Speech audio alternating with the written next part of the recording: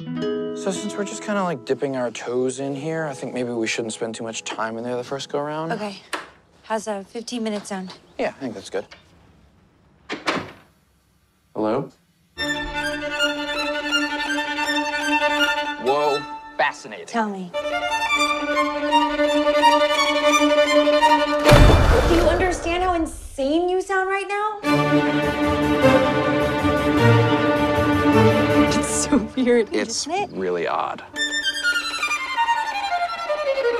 It's like a perfect retreat. Just the two of you. I've sent a lot of couples there, and they've all come back renewed.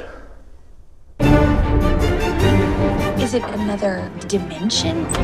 When you go through the door? You want to go back? This is something that we've been talking about. Creating a new relationship. I imagine like horseback riding with a little satchel of wine, you know? Not some weird version of Who's Afraid of Virginia Woolf. We'll make up some ground rules. Okay, no spying. We'll be honest with each other about what happens in the house. It's like an exercise in trust.